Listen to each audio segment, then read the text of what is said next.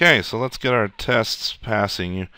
I hope I haven't bored you too much. This is obviously a long process, this test, and then set up the project, do the DLLs and the libs, and get all that figured out. Chances are, if you ended up on this channel, you just want to get in there and start making games.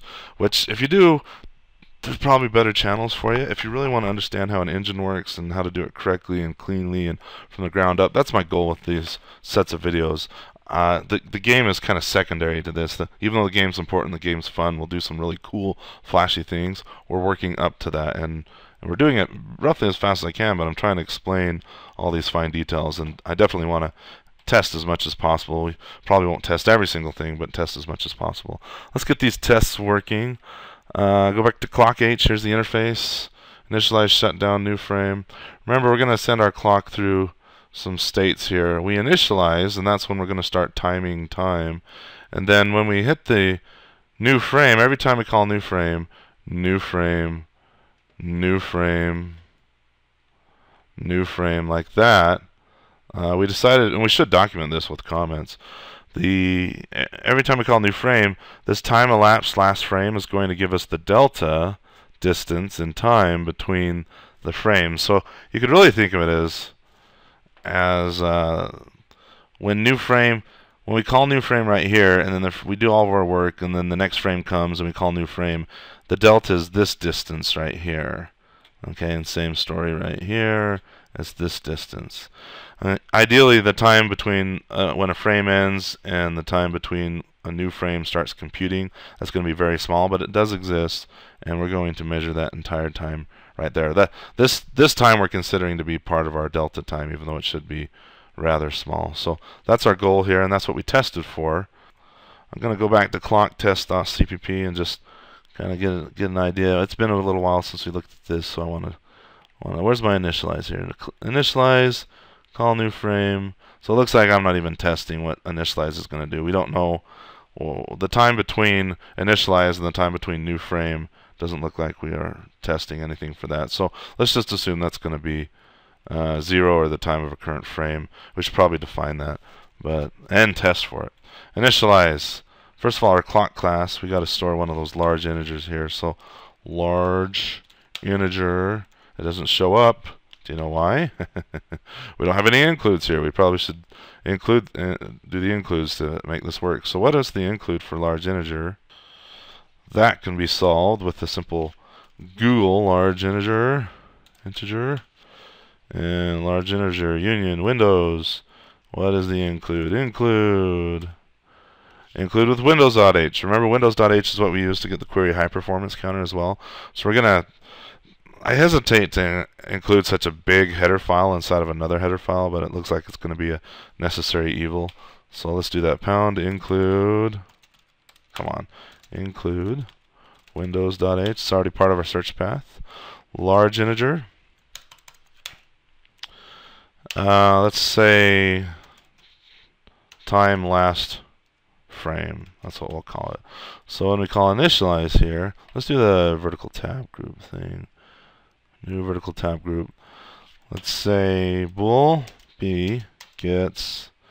Actually, you know what? We'll do return query performance frequency. That's something else we need to do, is store the frequency. If you read up on frequency, you may think, oh, the number of clock ticks we're getting per second could change from 1 second to another, and especially if I plug in my computer and I unplug it and that sort of thing. But I was looking at the documentation, and it says that it will not ever change until you reboot your computer. And chances are when you reboot your computer, it still won't change.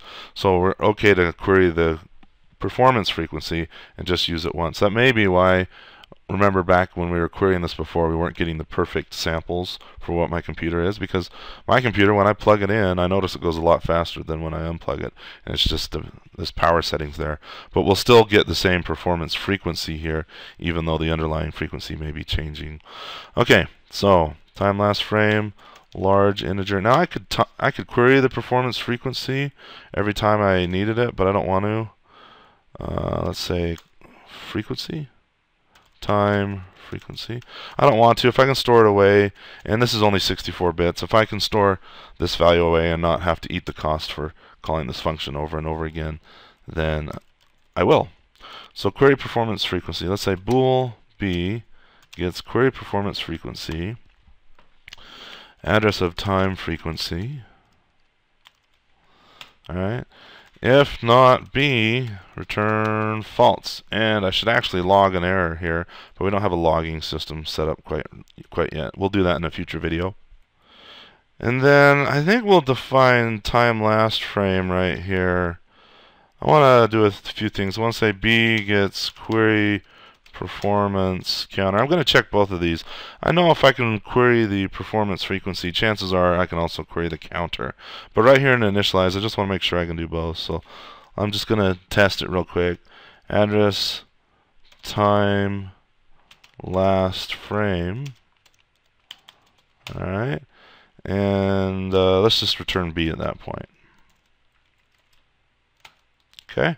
In fact, I could go as short as saying return that. The reason I even made b here, this looks a little interesting, I know, but I'd say, hey, if we can't query the performance frequency, then let's just not continue on. But if we can query this, then let's query this, and if this returns false, then I'll tell you return false, otherwise it's going to return true. So a lot of people get kind of eerie when I do this double return thing. It's a programming trick I use, and I don't feel that bad about it. Where did my closing curly brace go? Did I delete it while I was looking? Okay, shutdown. There's really nothing to do in the shutdown, so we're gonna return true. Yes, we shut down cleanly, and I'm actually going to format this a little bit just so it doesn't take up so much room. New frame. Okay, when they call new frame, we want to store the amount of time that happened last frame, and we want to get the current frame, or the current time. So this time last frame, let me draw this back up again. We have a frame, we have a frame, we have a frame, and our time last frame marks this spot right here. Then time goes on, and then we move time last frame to this spot right here. Then time goes on, and we move time last frame to this spot right here. And so time last frame, it's not going to store this delta here. It's just storing where we're currently at in time, and that's our measurement. So we need a variable to store the delta as well. Let's put that over here. Zoom this out a little bit, get some screen space. Large integer. I'm going to call it delta last frame. Okay, so new frame. Large integer, this time, query performance counter, address of this time, and then I'm going to say large integer delta gets this time dot quad part, yep, quad part, minus time last frame dot quad part. That's going to give us the number of ticks. You know what? Notice I'm not used to working with this union too much. Delta. This quad part returns a long. This quad part returns a long. A long minus a long is not a large integer, so I actually have to put a semicolon here and say delta dot quad part gets the quad part subtracted. Okay, so this is going to take the difference of those frames. Okay, here's a frame, and here's our time last frame. We put it there. Time goes by, we get to the beginning of the next frame, and so we've just subtracted. This time is right here. So if I take this time minus our previous time, our time last frame, then that's going to give us this. Let's see, what's a nice color here? We'll do black. It's going to give us this delta here. Alright, now notice we're not, we need to return time lapsed to frame, time elapsed last frame as a float eventually. So I'm actually going to store that as a float. Float delta, what should we call it? Delta time? That's a good one. Delta time. And we just know that delta time is our last delta. Now, why am I switching to a float? Well, first of all, a lot of calculations we like to do in game are going to use floats. And the operators for large integer are not defined. All right, we can subtract these longs and things, but I don't want inside our games when I'm dealing with time. I just want to use floats, and those floats will mean seconds. Okay, now there's issues with floats, and I'll talk about those in a later suite of videos when we talk about time in depth. But for now, I just want to use floats and return a float, and we're okay using floats for short amounts of times. This is a key concept you need to get in your head. We're okay to use floats for short amount of times, but we're not okay to use floats for large amount of times. All right, a delta time is going to be very small, underneath less than a second, much more less than a second. So it's okay to use floats for that. And then I also don't want to couple our code to using large integers. Say I want to port this to a different platform, a non-Windows platform. Well, large integer is a Windows platform, so I'd have to go around and patch up everywhere where I do large integer. Whereas float, it's pretty standard. In fact, I should probably type def this to a generic float that we could retype def to something else on a different platform. So internally inside here, we're going to use large integers, but interfacing with the outside world, we're going to switch to floats. Well, now that I have my delta here between the last frame and the current frame, I'm gonna go to a float now. So let's say float delta time. So let's say delta time gets, and we'll need to do some casting here. Float this time dot, or not this time, delta dot quad part divided by the time frequency dot quad part. So I cast this left-hand operand to a float. That's going to take this large integer and represent it as a float, and then the compiler will implicitly cast the right side to a float, perform the division for us via float division, and return a float which we can store in delta time.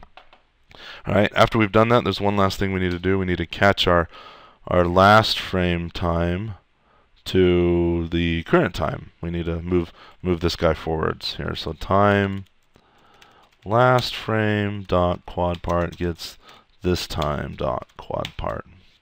Alright, and then time elapsed last frame, that's going to be easy. We just return delta time. Alright, hopefully my logic makes sense to you, and seems to make sense to me. Not very much code here, but let's see if we can pass the test, get the test working, that sort of thing. I wouldn't be surprised if I have some error logic in here.